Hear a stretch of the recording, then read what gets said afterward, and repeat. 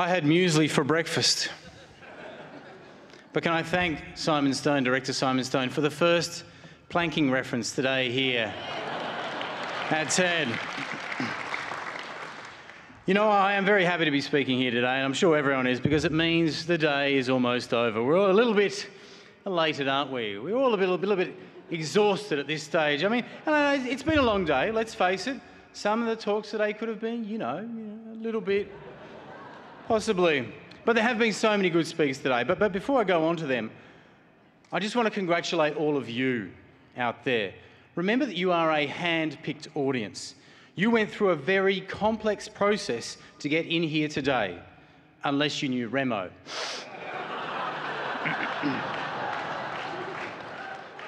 First, you had to become a TEDxSydney community member. Now, we only wanted the best to attend, which is why the questions to qualify as a member were so hard, ladies and gentlemen. I mean, a lot of people complained about that, but we had to do it. And the thing about the TEDxSydney community is that you're all go-getters. You're people who set goals and achieve them, except for this girl here. No hurry, okay?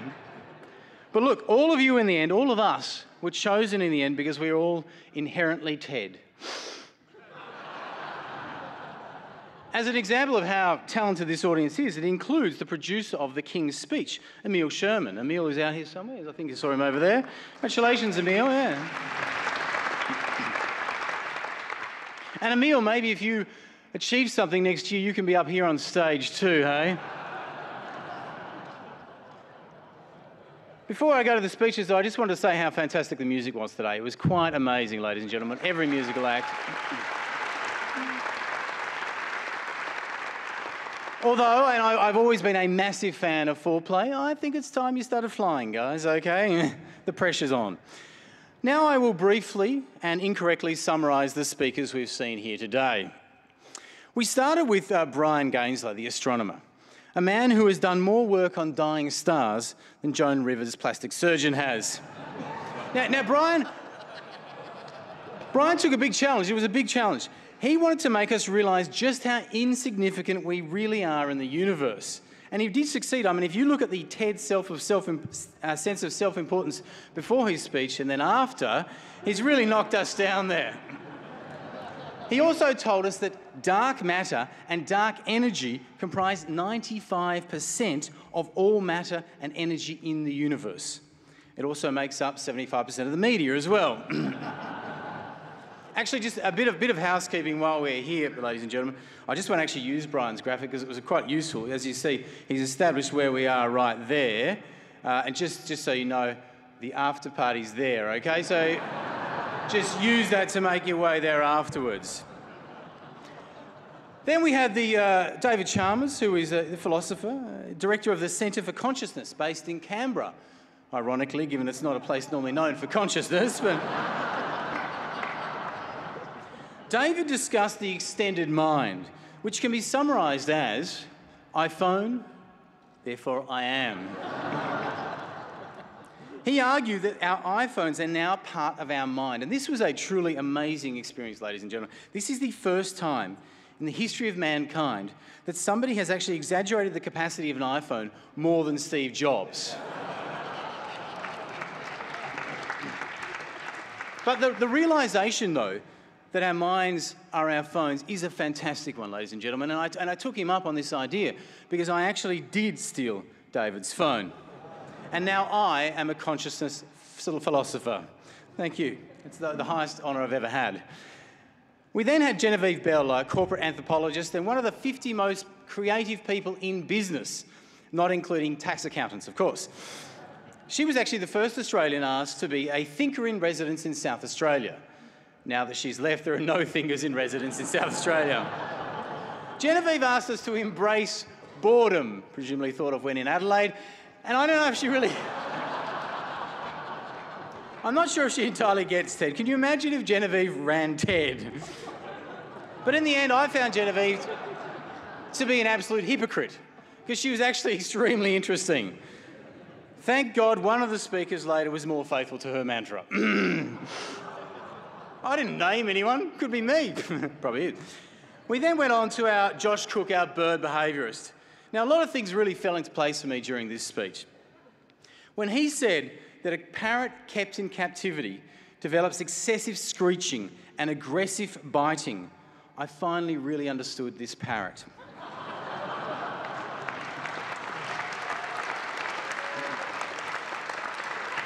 Mango, though, was clearly the star of the show. Mango was quite amazing flying down here. And it was great because what I quite liked about that is I discovered that birds are just like my children. You kind of have to shout at them and whistle at them to come to you, and in the end you have to give them a biscuit. So we then had Richard Cotton, the geneticist, and really, I really liked Richard Cotton. He has a humanitarian, egalitarian, equitable approach to spreading medicine. In America, he would be hated and called a communist, wouldn't he? The only downside of his speech was that since he showed the diagram of Craig Venter's DNA, Craig Venter has now been denied health insurance. So that was a bit of a shame. We then had Richard Gill. Richard Gill started by asking for the lights to be brought up on the audience so we could pretend that we were all in the same class. And it worked amazingly because when the lights came up, everyone was upper middle class.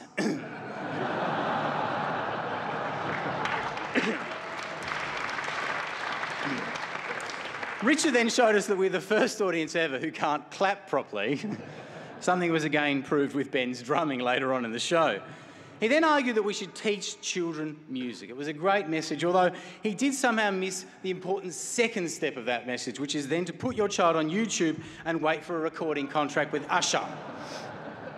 And by the way, I still don't know what a crotchet or a minimum is. We then had Catherine Samaras, the endocrinologist, and look, her speech had a lot of guts in it, you got to say. As far as I could understand it, she suggested we become Orthodox Greeks and fast for 200 days a year. That idea is so crazy, it is bound to become a best-selling diet book. We then had Grace Karskens, the historian. Her speech showed us the early letters of Margaret Catchpole, writing home to London and telling them about how great Australia is. And today, in Bondi, you can still see the frightening results of these letters as more and more palms flock to our shores. She also showed us something we've never seen before in Sydney, a livable Sydney there, as you can see. And she told us about the amazing number of births in our convict colony, quite a fascinating thing. Although, again, she left something out. What she didn't tell you is they were just doing it for the baby bonus to get plasma screens. We then had Veena Sahajwala. Now, Veena was a scientist talking about sustainability and the environment. I have no understanding of what she said. I understood nothing at all. It was way too complex for me to understand at all.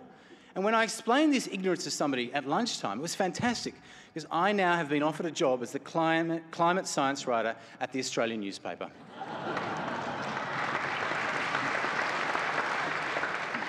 As far as I could understand, her whole thing was about a different way of getting rid of spare tyres, which is good news for these guys again. We then had Saul Griffith, the inventor. He's fantastic, great speech there. I mean, he's invented so many things over his time. Cheap eyeglasses, a machine that reproduces itself, his Wikipedia entry, and the only plane that has worse service than Jetstar, but is still safer somehow. And the problem with Saul as well is that he was so young when he did all this. I mean, have a look at this. Here is Saul in the time of his life when he had invented affordable glasses, but not affordable haircuts. I must admit, to be fair to Saul, I'm just a little bit jealous because I also embarked on a process of making affordable glasses for the third world. Sadly, mine didn't take off so well. We then had Josh and Daniel Johnson, Josh Wakely. Josh and Daniel, they showed us that musical collaboration is based on voicemail, which is why people with Vodafone aren't able to make music.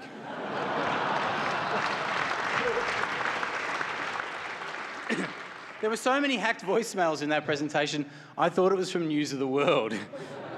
But Josh, to be fair, left out an important part of collaboration. And I found it actually on somebody else's voicemail, Paul Kelly, who's coming up today, when I've heard his. Hi, it's Paul Kelly here. You can leave a message after the tone. Look, if it's Josh, listen, I've already told you, I really don't want to do the music for your movie, so why don't you ask Daniel to join us?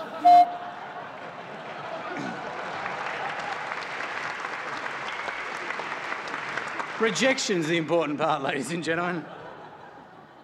And just while we're on this performance, this whole idea of performance, we also had Reeves, the performance poet, who's come all the way from New York. Don't you be making fun of me and my man Reeves. Sorry, what are you going to do about it, mate? Fisting? Fisting, no, I might move on from that, ladies and gentlemen. We then had Drew Berry, the biomedical animator. This was quite extraordinary animation. I was quite blown away with it. And I don't want to be...